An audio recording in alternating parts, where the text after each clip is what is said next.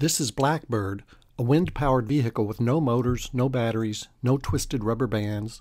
It has no internal means of propulsion. It just moves due to the wind.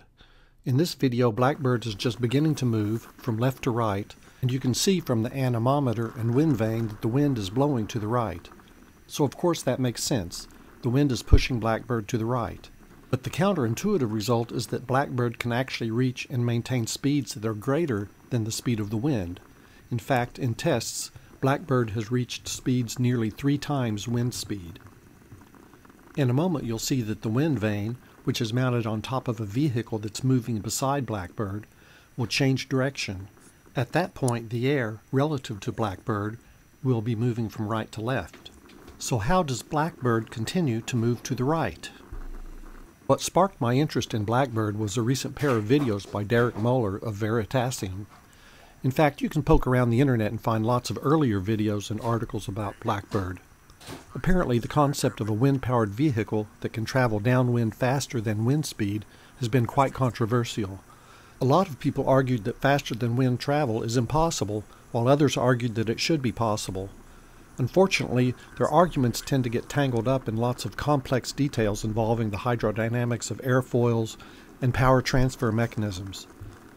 And these arguments tend to be presented in just words, with little or no mathematical analysis to support them.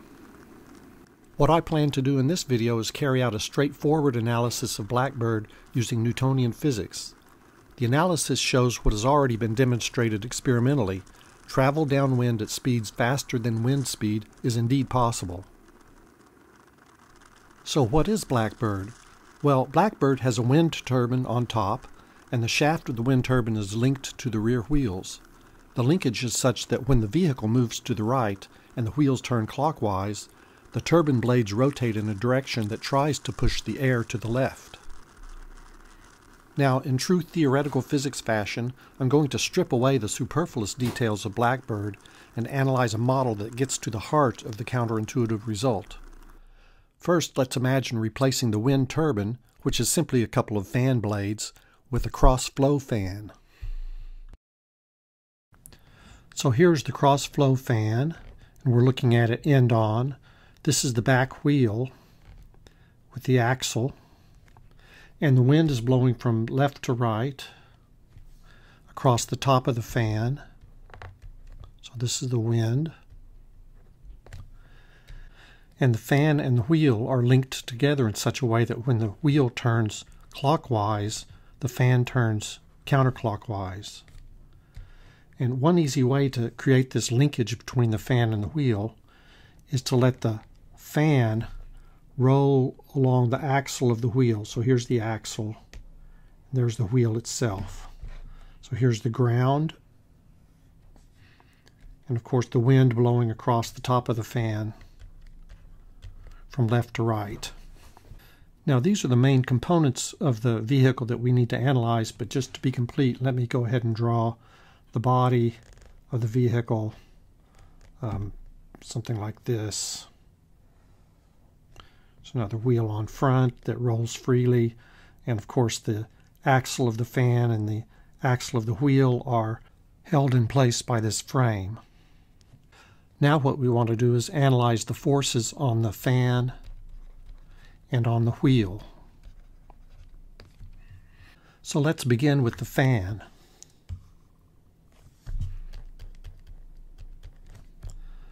So here's the fan, and we have a force acting at the top of the fan due to the wind. I'll assume that force is to the right, so I'll label that as F sub W, the force due to the wind. And we also have a force at the contact point between the fan and the wheel. So let's call that F sub C, C for contact. So this is contact with the wheel. Now there are other forces acting on the fan. In particular, we have the gravitational force pulling it down. We have a normal force due to the wheel pushing on the fan that is in this direction up through the center of mass. normal force. There's also a force due to the frame acting on the axle that keeps the axle in place. I don't know which direction that force might be. Let me just draw it this way. That's the force from the frame. But you'll notice these three forces are all acting at or through the center of mass. And what we're going to do is we're going to compute the torques due to all of the forces. So those forces, the normal, gravity, and frame forces, don't contribute to the torque. Let's go ahead and write down the torque, and I'll use the sign convention that a counterclockwise rotation is positive. So with that convention, the contact force exerts a torque F sub c times R1, where R1 is the radius of the fan. And F sub w contributes in the negative direction, a torque Fw times R1. And now we apply Newton's second law in angular form.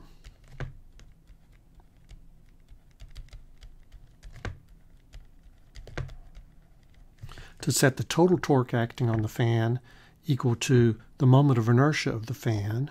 So I1 is the moment of inertia, and theta 1 double dot is the angular acceleration of the fan. So I'm using theta 1 to denote the angle of the fan relative to some direction, say the x-axis. That's theta 1. And the double dot denotes the second time derivative of that angle. So theta double dot is the angular acceleration.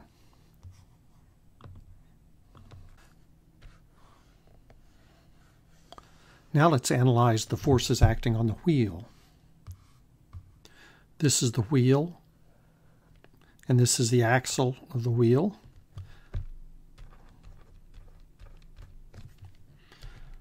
We have a contact force between the fan and the wheel, and remember the fan rides on the axle of the wheel.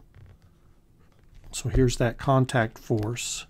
And notice this force, this is the same contact force as we have up here. That's just Newton's third law that tells us that the force that the wheel exerts on the fan is equal but opposite to the force that the fan exerts on the wheel. So in addition to this contact force, we also have a force from the ground acting on the wheel. We'll call that F sub g. There's the gravitational force acting at the center of mass. There's a normal force from the ground acting up through the center of mass. And there's also a force that the frame exerts on the wheel at the axle. I don't know which direction to draw it. Let me just draw it this way. So this is from the frame. These three forces don't exert any torque on the wheel. So the sum of the torques is simply, well, first of all, in the clockwise direction, we have F sub c times this radius, which I'm going to call R2 prime. So R2 prime is the radius of the axle. Acting in the opposite direction, we have the torque due to this ground force, and I'll call the radius of the wheel itself R2. So R2 prime is the radius of the axle, R2 is the radius of the wheel itself.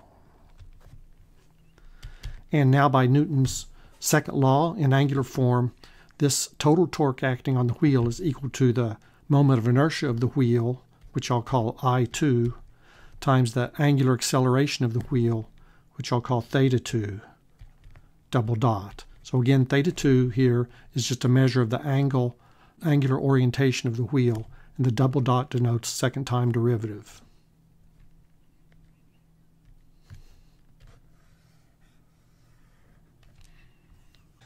Let me repeat the previous equation for the fan. We had F sub c times R1 minus Fw for wind times R1 equals R1 times theta 1 double dot.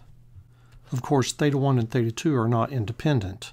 If you recall how the fan and the wheel are connected, the fan rotates on the axle of the wheel. So however quickly points along the perimeter of the fan pass by this contact point, the points on the perimeter of the axle have to pass by that contact point at the same rate. So that imposes the condition that R1 theta 1 dot, that's the rate of passage of points along the perimeter of the fan, equals minus R2 prime times theta 2 dot. So that's the radius of the axle times the angular velocity of the axle.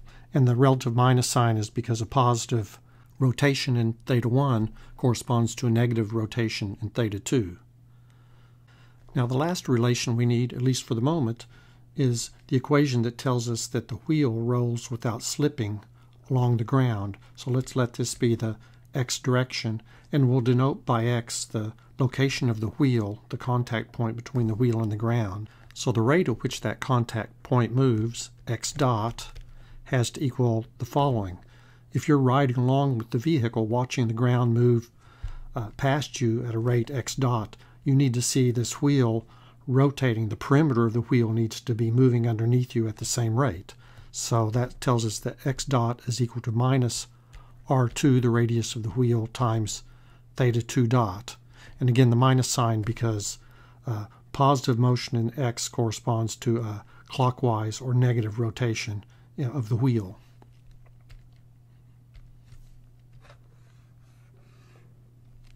And now we just need to carry out a bit of algebra.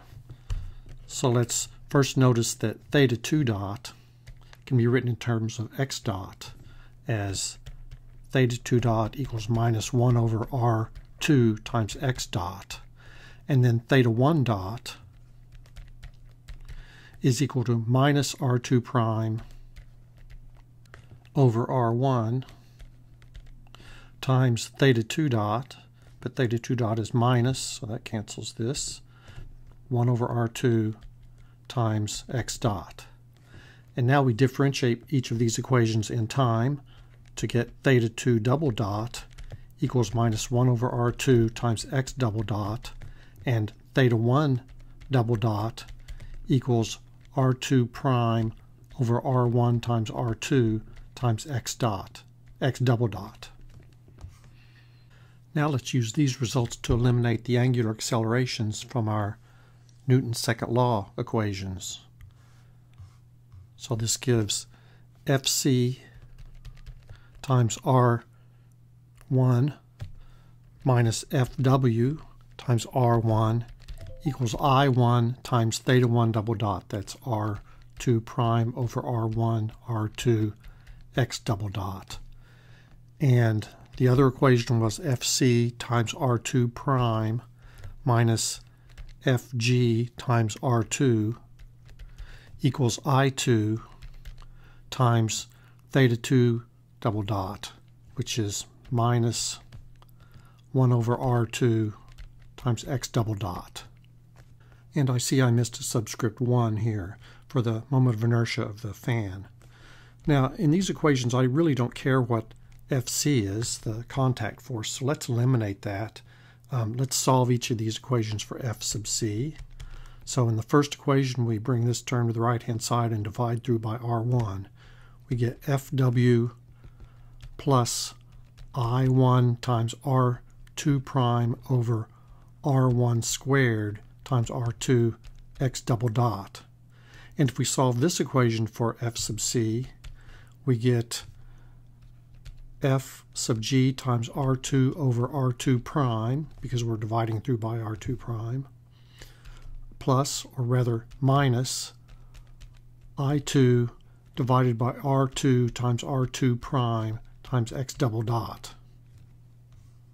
Now I have an equation that relates the force that the wind exerts on the vehicle, the force that the ground exerts on the vehicle, and the acceleration of the vehicle.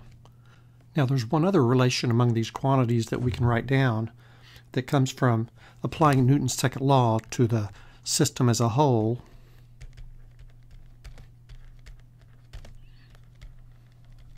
In other words, the entire vehicle, the fan, the wheel, and the supporting frame. So the only external forces acting on this vehicle, of course we're ignoring friction, the only external forces are the wind force, and the ground force. So this is the sum of all external forces acting on the entire vehicle, and that has to equal the mass of the entire vehicle, I'll just call it m, times the acceleration, which is x double dot. And now, since we really don't care about the ground force, let's solve this for the ground force and use it to eliminate F sub g up here. So F sub g is equal to F sub w minus capital M times x double dot.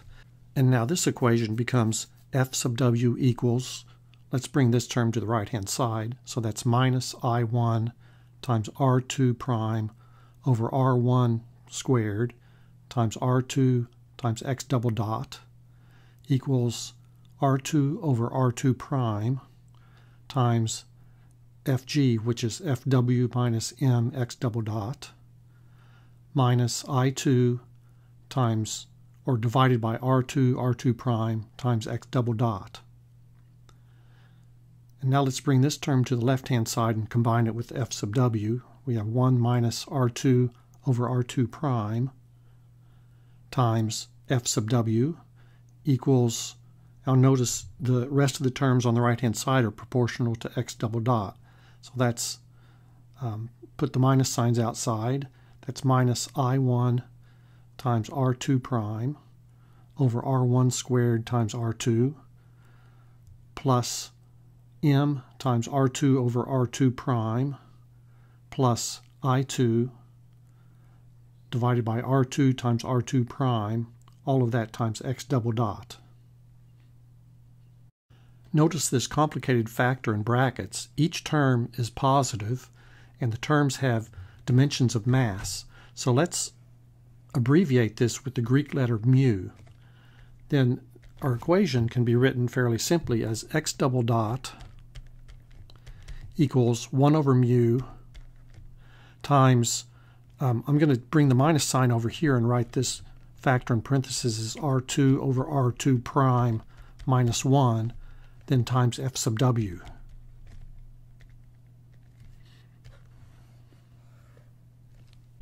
Now this is one of our main results. Recall that R2 is the radius of the wheel and R2 prime is the radius of the axle. So we're going to assume that R2 is greater than R2 prime. So this ratio is bigger than 1 and the ratio minus 1 is positive. And that tells us that the acceleration will be positive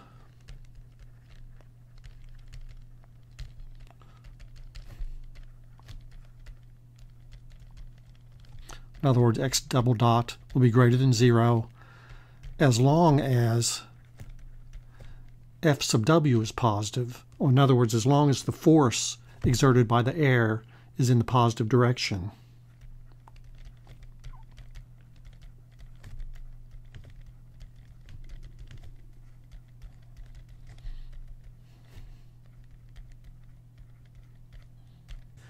Now, this might seem like a pretty obvious statement, but it's really not so simple. Recall that we had to assume the wheel is larger than the axle. What if it were the other way around? Let's say we had a fan and an axle, and then the wheel is smaller than the axle. And here's the ground. Now, in this case, you might want to think of this as a rail that the wheel rides along and allows the axle to extend below that level. In this case, we have R2 is less than R2 prime, so this factor is negative, and that tells us when the force due to the wind is positive, that the acceleration of the vehicle is actually negative. Another way to look at this is to recall that the net force on the system, that's the wind force minus the ground force. So this is the net force, F net, equals the total mass times the acceleration. And with the acceleration given by this expression, we find that that net force is equal to m over mu times R2 over R2 prime minus 1 times Fw. So if R2 is greater than R2 prime, the wheel is larger than the axle, this factor is positive, and a positive wind force means that the net force will be positive and the vehicle will accelerate to the right. On the other hand, if R2 is less than R2 prime, so the axle is bigger than the wheel, then a positive force, Fw, times a negative term tells us that the net force is negative and the vehicle accelerates to the left. The question that remains to be addressed is, when is the wind force positive?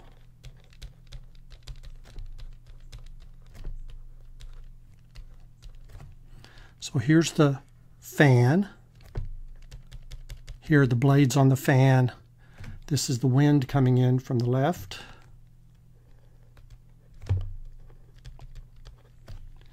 Now the wind, or the air, will produce a positive force on the vehicle as long as the velocity of the wind is greater than the velocity of the blades. Now, the velocity of the blades is the velocity relative to ground, just like the velocity of the wind is the velocity relative to the ground. So what is the velocity of the blades relative to the ground? Well, it's the speed of the vehicle, x dot, minus r1 times theta 1 dot. That's the radius of the fan times the angular velocity of the fan. And the reason it comes in with a minus sign is because, remember, counterclockwise is the positive direction of rotation. So a positive theta 1 dot means the fan is rotating counterclockwise, and therefore the blades have a part of their velocity moving to the left. Now recall from before we derived the result theta 1 dot is equal to R2 prime divided by R1 times R2 times x dot. So combining these results, we have the velocity of the wind must be greater than x1 dot minus R1 times this expression. That's R2 prime over R2 times x dot. And this, of course, simplifies to 1 minus R2 prime over R2 times x dot. So now, if R2 prime is less than R2, so that's the case in which the axle is smaller than the wheel, then this factor is positive. We can divide through by this positive factor to conclude that x dot is less than the velocity of the wind divided by 1 minus R2 prime over R2. And this is the condition for the wind force to be greater than 0. So said another way, if R2 prime is less than R2, then the maximum downwind velocity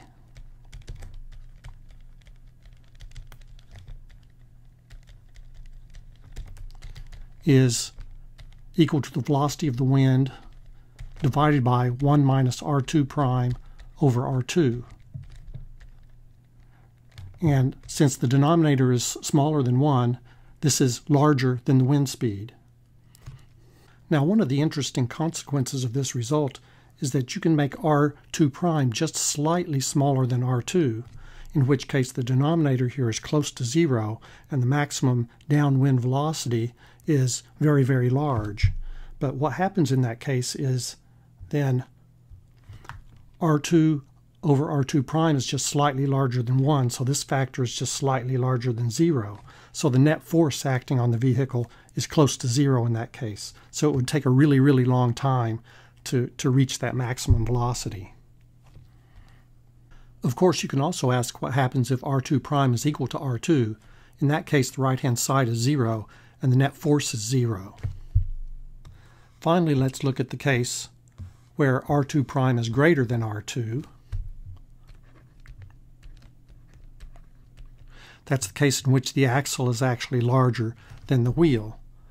So going back to our expression for the velocity of the wind, relating it to the velocity of the vehicle, this factor in parentheses is negative, so when we divide through by that negative quantity, we need to flip the direction of the inequality. So we find that v wind divided by 1 minus R2 prime over R2 is less than x dot. Now this quantity on the left-hand side is negative,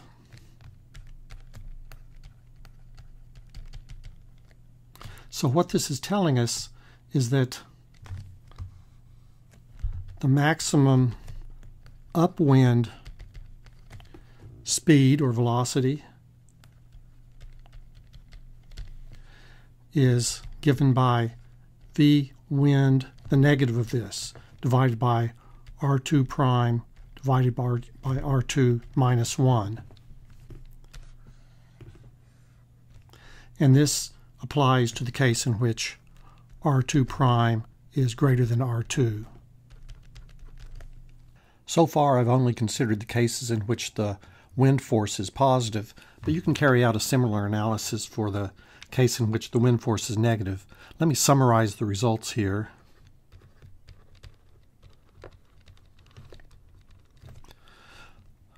First of all, if the speed of the vehicle is between minus infinity and the wind velocity divided by 1 minus r2 prime over r2, then the acceleration will be positive.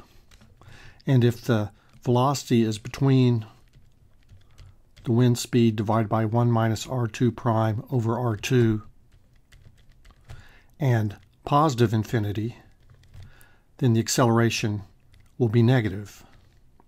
So first consider the case in which r2 prime is less than r2.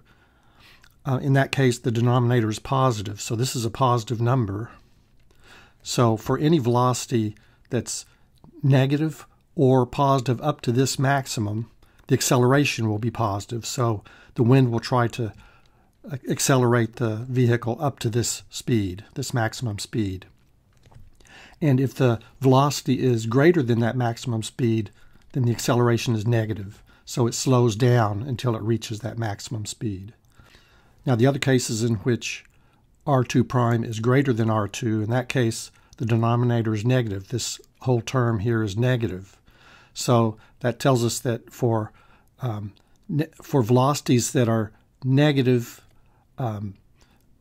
between this negative value and minus infinity, the acceleration is positive. So in this case, the vehicle is going upwind but is slowing down. And if the velocity is between this negative number and plus infinity, then the acceleration would be negative. So in particular, between this negative number and 0, the vehicle is traveling upwind and increasing its upwind speed.